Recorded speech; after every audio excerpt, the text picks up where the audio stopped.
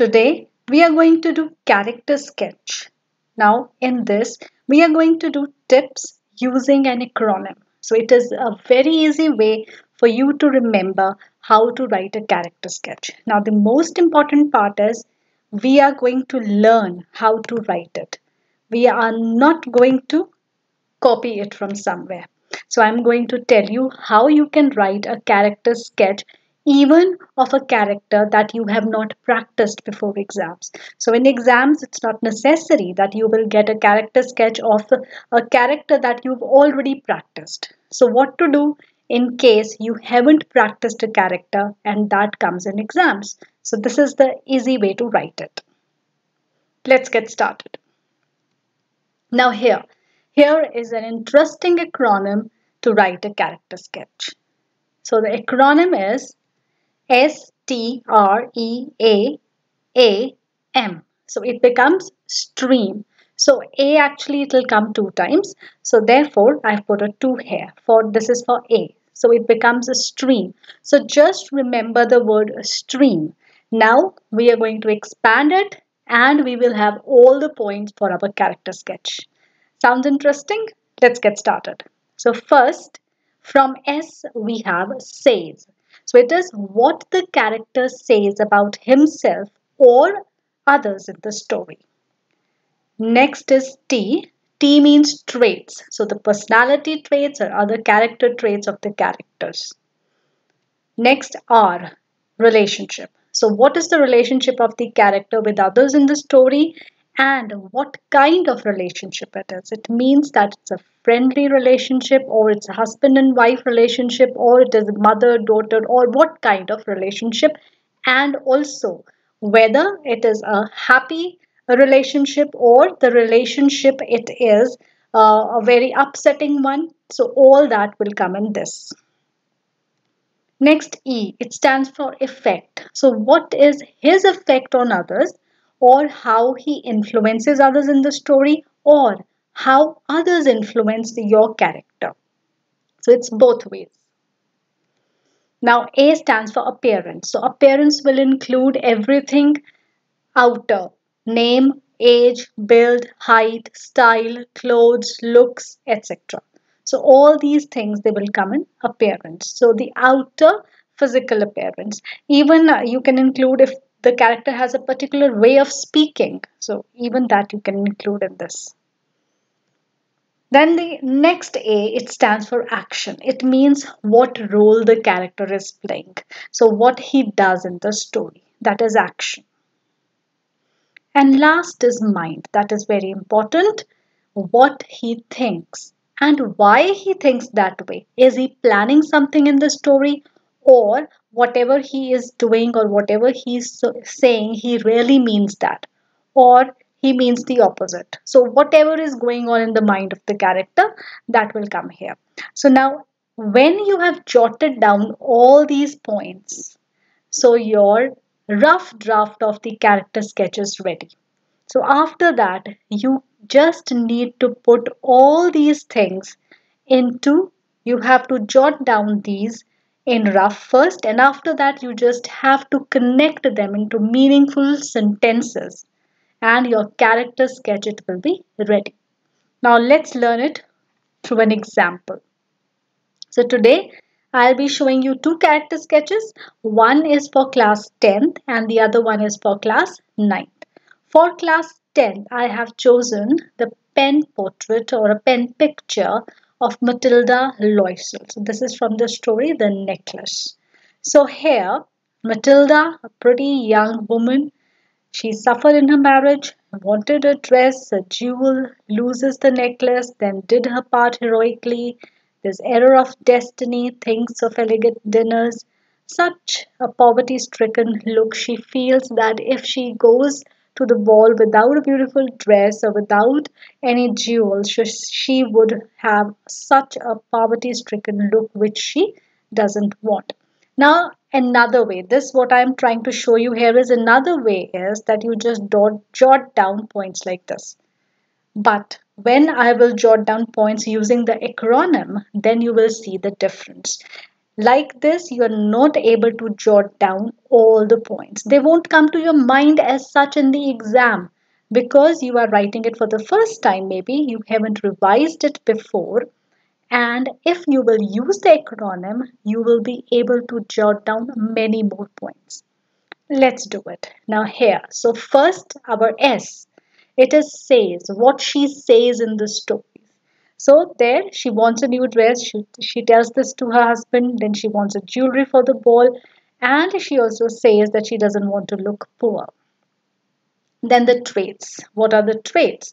She's proud of her beauty, she's vain, she's dissatisfied, but also heroically she stands with her husband to pay the debt. So after they lose the necklace, so they had to take the debt, and therefore at during that time she stands heroically with her husband to pay off the debt. Now, relationship. So she is married to M. Loisel. Effect. Now she is easily influenced by the glittery show of the rich. So this is how the rich people around her, they have effect on her. So because of her, their marriage is an unhappy marriage. So this is because of her, because she is all the time feeling suffered. So their marriage is not a very happy marriage. Now, appearance. Matilda, obviously, this is the name of the character, and she is a very pretty young lady. We don't know anything else about her. The author or the writer does not tell us anything else about her, the age or any style or something else. So we just know that she is pretty, she's young, and her name is Matilda. Now, action. So what is her role? What happens around her in the story? So story, it obviously revolves around her. She borrows a necklace and then loses it. So this is the main action that goes on in the story. Then mind. So this is important. What is going on in his mind? She thinks all the time. She's thinking of lavish dinners, sophisticated living. She desires to look elegant at the ball, and she believes that it is a mistake of destiny that she is born or she has taken birth in the family of clerks and then married to a clerk.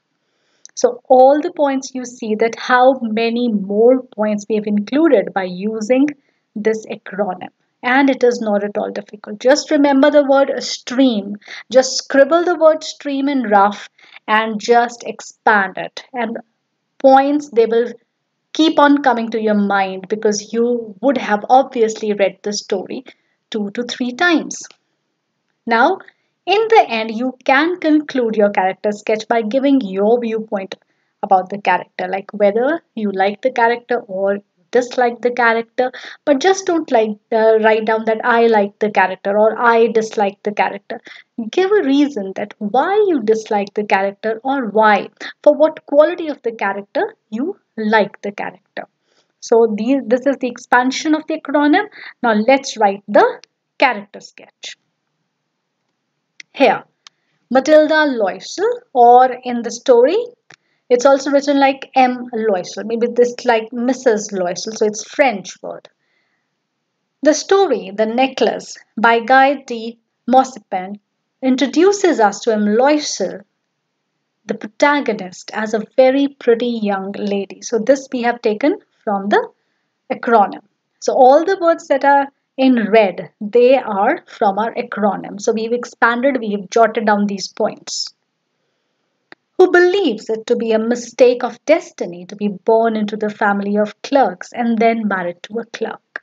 It is her vanity and dissatisfaction in what she has that makes her unhappy in her marriage to M. Loisel. She dreams of luxuries, fantasizes about exquisite dinners and lavish parties, but fails to enjoy the simple moments of life. Her husband, who wants to see her happy, is elated to hand over to her the dream invitation, which he feels would make her ecstatic. But opposite to his belief, M. Loisel is upset. Her desire to look rich and classy at the ball leads her to what we can call the biggest mistake of her life. She borrows a necklace from Madame Forrester, her school friend, only to lose it. From here begins her downfall. Now, before going on to the next part, I would like you to see that this character sketch, first of all, it is written in the present tense. So remember, you have to write character sketches in present tense And second, know where the character sketch should look like a summary. So here you see that I have straight away written that she borrows a necklace from the name, I've given the name of the friend, her school friend, only to lose it. So what happens in between, how she loses it, that is not important here. The important thing is our character. We have to bring out the traits. We have to bring out this character alive in front of the examiner so that the examiner feels that the character is standing in front of him or her. So that is the purpose of writing a character sketch. It should not be like reading the summary of the story. So moving on. So, but we are told that she heroically stands with her husband to abandon whatever comforts she was enjoying to repay for the lost necklace. So, from this sentence, obviously, we come to know that they had taken a loan, they had taken a debt. So, for that, they abandoned their comforts to repay it. And this lady Matilda, she stands heroically with her husband to pay her part. So we admire her for taking the onus and struggling for 10 long years like a woman of the people. But once again, destiny hits her at her face. She comes to know that the necklace for which she has wasted her youth is not more than 500 francs. Though we pity her, but it is often said, but human vanity being what it is, logic seldom prevails. So this is that we pity her for what has happened with her for all long years she had suffered to repay the debt that she had taken. But in the end, she comes to know that it was not more than 500 francs. But it was all because of vanity. So, because of human vanity, the intelligence or wisdom or logic, it seldom prevails. Means that you are not able to think logically when one is vain. So it is because of her pride that didn't let her to admit the truth in front of her friend. So because of which she loses even what she had. So she is a perfect example of the saying pride comes before a fall. So this is the character sketch and you have seen that I have used all the points that we have jotted down in using a acronym and nowhere it is looking like a summary. So you have to be careful that your character sketch it is interesting. You are able to give maximum points. It should not be that you only remember 2 points that she was proud, she was vain, she borrowed a necklace, and then she lost it. She loses that necklace, and to repay for that, she had borrowed money. The husband is working overtime. So you are just writing all these things and you are not writing actual traits of the character. Then obviously your marks will be deducted. So this is for class 10th. Now I have an example for class 9th. So let's do that. So for class 9th, we have a pen picture of John C. So this is a character from the chapter The Last Leaf. Now again, first of all, we are going to use the acronym to jot down our points. So first is S, says. So in the chapter, what does John C say all the time? So she is all the time she is saying that she would die with the fall of the last leaf. Then traits. She is in depression, she doesn't have any will to live, but in the end, towards the end, she also apologizes for her mistake. Then relationship. She is a good friend of Sue and both of them they share flat. Then comes effect. Now, because of her disease, her friend is upset. So, because they are sharing their room, they are sharing the flat. So, because of her disease and because of her depression, the friend obviously is upset and is worried. So, appearance. Now, again, we are not told much about the appearance. We only know that Johnsy is young and a struggling artist, and she is suffering from pneumonia. Now, action. So, all the time, John C. is gazing out of the window. She is lying on the bed. So, obviously, because she is ill and she is not keeping well, therefore, she is on her bed.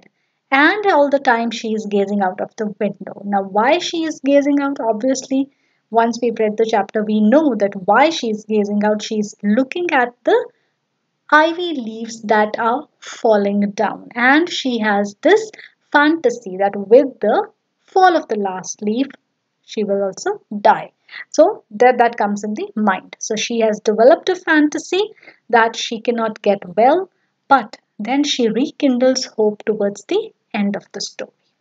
So now using these points, we will be writing our character sketch. So I suppose you are able to understand that how using this acronym STREAM, how varied points we have got. Otherwise, if we have to think on the spot, we would just think that she wanted to die with the fall of the last leaf. She was in depression and she was a good friend.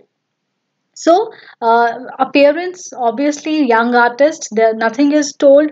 So, all these things, the other important things that all the time she's gazing out, or she's lying on the bed, or she developed this fantasy, she rekindles hope towards the end. These things they might not come to our mind at that time. So, it is very important that you make a rough draft using some kind of acronym or any other way to make you remember all the points. So, John C. John C is an important character in the story, The Last Leaf, written by O. Henry. She is a young, struggling artist who shares a flat with another young artist like her named Sue. So, both of the girls, they were young artists, young, struggling artists. Johnsy is afflicted with pneumonia. She seems to be in a state of extreme depression, as according to the doctor, she has lost all will to live. So, when you have these points in mind, obviously, story will come into your mind that what has happened in the story, and you will be able to join all these. Sue is quite worried about her and tries to divert her attention from her illness, but in vain. Now, here again, remember when you are writing this, how Sue is trying to divert the attention, that is not important. So, don't start writing it what Sue does to divert her attention. It will again become a summary then. So, counting the leaves of the ivy creeper that climbed the wall opposite to her window, she declares to Sue that she would die with the fall of the last leaf on that ivy creeper. So, this is what she says. So, that is the first point, says what she says in the story. So, with the fall of every leaf from the creeper, her depression deepens, and she tells you that she is tired of waiting and wants to go away peacefully, like one of those poor tired leaves. So, this is also at one point when she tells you that she cannot wait anymore. Now she just wanted to die. So, this shows that she has given up and she's tired of life. Maybe tired of a struggling life. So, this may be tired of a struggling life, it is your viewpoint. Now, all the time she gazes out of her window, looking at the falling leaves. One night before going to bed, she is sure that the next day would be her last day as there is only one leaf left on the ivy. It is incredible to see how the leaf that has not fallen and braved the furious storm the previous night rekindles in Johnsy the desire to live and face the obstacles in life. So now, when she is sure that the last leaf will fall and the next morning she would also die. But it is incredible to see that the last leaf it has not fallen. And that thing rekindles in Johnsy the desire to live and face the obstacles in life. Now, here you are not to write that why that leaf did not fall. So that again it will become a summary that Behrman was the one behind it. So Johnsy is a changed girl the next morning and apologizes to Sue for her indifferent attitude. So obviously she apologizes, she realizes that it was a mistake. It is only later that she comes to know about the truth of the leaf and the sacrifice made by Behrman. So this is how you have to write it. With gratitude for Behrman in her heart, Johnsy is able to fight her disease and learns a lesson of never to give up. So, like this, you can then conclude your character sketch. Again, the conclusion is for Johnsy only, keeping Johnsy in mind. She is able to fight her disease, but obviously she has gratitude for Behrman also because it was Behrman's sacrifice because of which she is living. So I hope that it is clear and you've understood how to use an acronym. So rather using an acronym, it is very important for you to write all the points to include everything in your character sketch and then obviously get good marks. Now before we end, here is the list of all the videos that I've already uploaded for class 9th and class 10th. So those who are new to my channel, you can kindly go back to all these uploaded videos and check them. So I have already uploaded reported speech, imperatives and let sentences. So let sentences I have given again tips and tricks how to solve them. Then interrogative sentences in reported speech, dialogue completion, character sketch, tips and tricks. So I've just done it. Then for class 9, the poem Rote Not Taken, descriptive paragraph, tips and tricks, and poem Wind. For class 10th, letter to the editor, analytic paragraph based on bar graph, line graph, and pie chart. Now this line graph one, it is very expected question this time. So I would really recommend you to go and check it. Then the poem Fire and Ice, then Footprints Without Feet, this chapter, then the chapter Thief Story, and the poem Dust of Snow. So all these are detailed explanation with important questions have already been done.